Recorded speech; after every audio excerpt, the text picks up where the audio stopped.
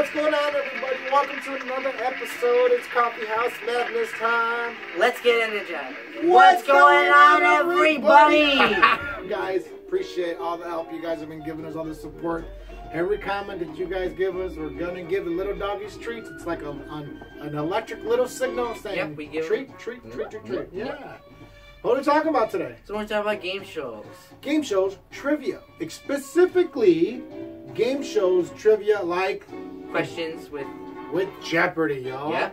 Jeopardy. You ever wonder about the origins of Jeopardy? Well, we're going to tell you right now. Yeah. And we got Batman and Killer Croc. Batman Killer Croc statue. Specifically because of one is good and one is evil. And everyone, they're always trying to outsmart each other with trivia in their minds. Batman always has to be on top. Because he can't let Killer Croc win. So that's it. So we're because of that too, we got. I'm sorry. We have Big Trouble in Little China. Great poster. The top says some people pick the damnedest places to start a fight. And that's a great movie. Just so you know, you haven't seen it, pick it up when you get a chance. All right. Yeah. We also have our family pack of fun for the Hasbro. Oh, I forgot about that. Yeah. This is Family Pack of Fun, Xbox One, trivia game. Great game for everybody. As Monopoly, as all the original. Monopoly, who else? Scrabble, Trivial Pursuit, and Risk. And Risk, great game. Yeah, we've got lots of fun with this one. All right, where are we at? So we're talking about Jeopardy and the origins of Jeopardy. Actually, did you ever wonder about Jeopardy, y'all? Let's talk about that. So what happened was there was this one guy named Merv Griffin, and at the time he was actually really popular. He was on movies. He was doing interviews with a lot of famous people, and he also was the creator of Wheel of Fortune. So he had a lot of background knowledge of. I didn't know that of entertainment. So what happened was he wanted to create a different game show than all the other ones. Telling you, just an idea. That's exactly what it goes. Yeah.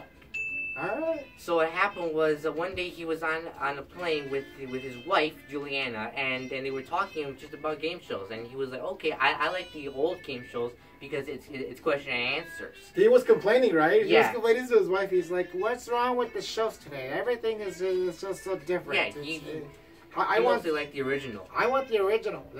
And what did she say? And she was like, well, that's good, but I think we should be doing people should be doing a show where it's more that you give the answer in the beginning. And this is what happened. He goes, great idea. This is what we're gonna do. Look at that. And then what happened? When they got back to New York, he started planning immediately. He started planning for all these different games that he was thinking of. Like he was trying to think of a game where it was where he would give the answer first, and then you had to give it back to him in the form of questions. So that's exactly how it always goes. For this particular show, him and I were talking, and I was like, one day, I know what to do. Go ahead, keep going. So later on, what he did was one of his partners. His name was Ed Kane, and Ed Kane was his kind of manager. So what happened was he was telling him about his idea. And he's like, okay, this is a good idea, meaning Ed Kane, but we need to give it a little more risk, a little more jeopardy. Oh, and that's is that where the name came from? Yeah. Do it with me. Do it. Ready? Awesome. And that's where he got the idea for the name of the show, which is called Jeopardy. Wow! Yeah, crazy. See right? that? Fantastic. And later on, after he started getting the game together, he went to to NBC, and he actually went directly to the CEO, which was Mort Werner at the time. Is that before Alan? Yeah, Alex Quebec or whatever. Yeah. See, I know stuff. Yep. So what happened was he was like, okay, I want to do a game, and Mr. Moore, he was like, no, I don't think that this game is going to be very successful. He rejected it. Yes, he was like, no, I don't think it's going to be a good idea. But his assistant, and at the time that assistant was Grant Tinker, he said, well, I think this is actually a good idea because this is going to make a lot of money. This could be a very powerful investment. So, in the end, Mr. Werner actually did buy it. And guess what? Grant Tinker would later on be the next NBC CEO and company owner. Wow! Do it with me, ready? Look at that! So the Never show reject aired. an idea, ladies and gentlemen. Go ahead. So what happened was the show aired and it became extremely popular. And since Mr. Griffin needed a host because he couldn't be there all the time, what he did was he found a host that was, his name was Art Fleming. Okay. And Art Fleming was a he wasn't actually a host, but he was part of a TWA program, like a commercial actually. So I remember this story. Yeah. Yeah, so he did kind of have some experience in entertainment. This is what Art Fleming did. Do it. All right, go ahead. And he was actually on there for like 3,000 shows actually. Yeah, he was on there for a very long time.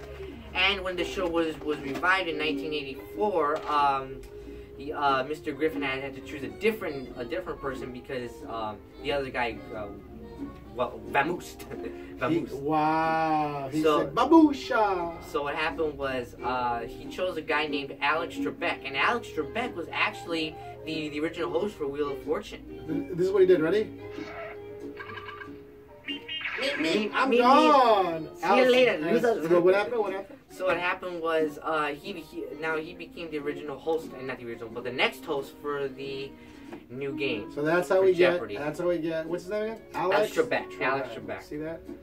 And also, if you've ever wondered how to get on Jeopardy, it's actually a very simple program because anybody can go on there, but It's also very hard because there are only a very select few can actually go on air.